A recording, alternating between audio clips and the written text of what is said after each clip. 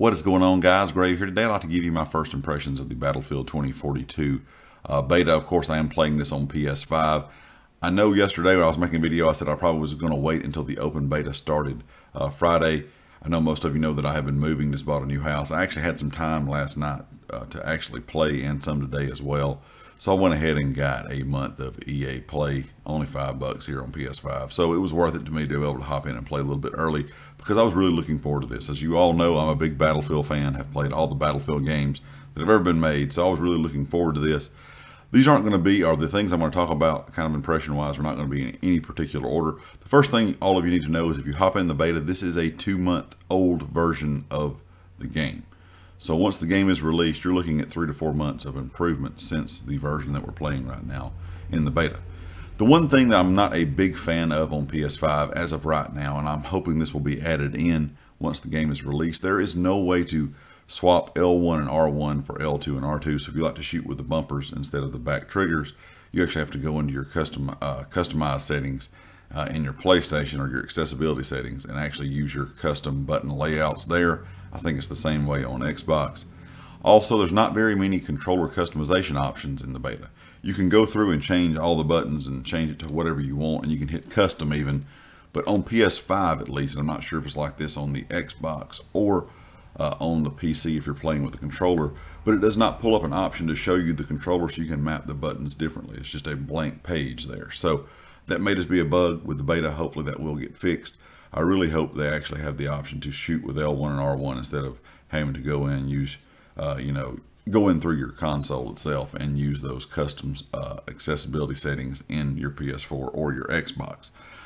New weapon swap system is really good in my opinion. What I mean by this is the new attachment swap for your weapon. I guess I should have worded that a little differently, but you can just hit a button, of course, pull up all the different barrels, sights, magazines, that kind of thing, and change things on the fly, which is really great. Some of these maps are really big in places and then really small in other places, so you can go from not being silenced and using a long range scope to having a red dot or iron sights and using a silencer. So I really do like that.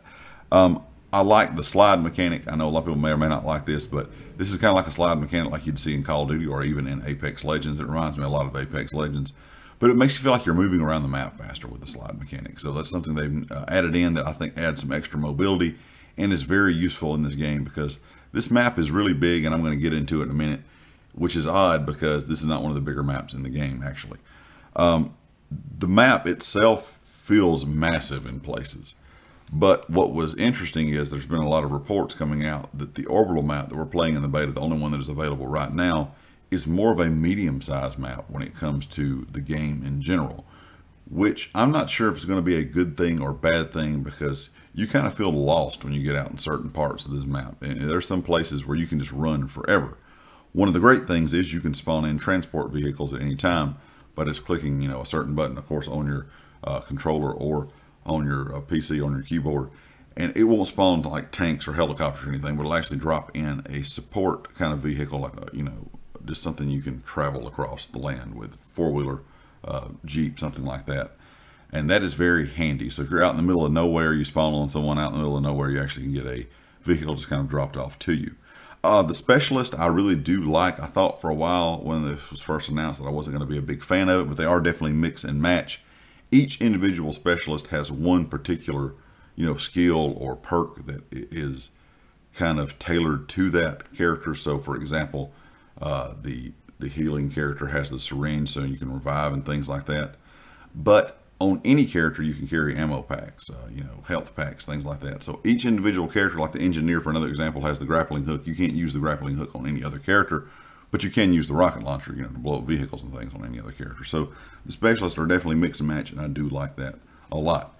The storm is fun. If you're going to play the game, the storm is very enjoyable. The tornado on this map, you actually can get in it and picks you up. You can cut your chute, and it will throw you a long way. Open your chute again. It's kind of just a fun thing for mobility. It does do some damage, but it won't kill you just instantly if you are around it. The game so far has been very stable on PS5. Everything I've played for probably 5 or 6 hours and have had no issues once in game of getting kicked or anything like that. The only issue I've had bug-wise, like I said, is not being able to see my custom button assignments in the settings. And when I'm changing my attachments on the fly, Most all the weapons in the game will allow you to change them, and then when you die and respawn, you'll just have whatever was on your gun when you died previously.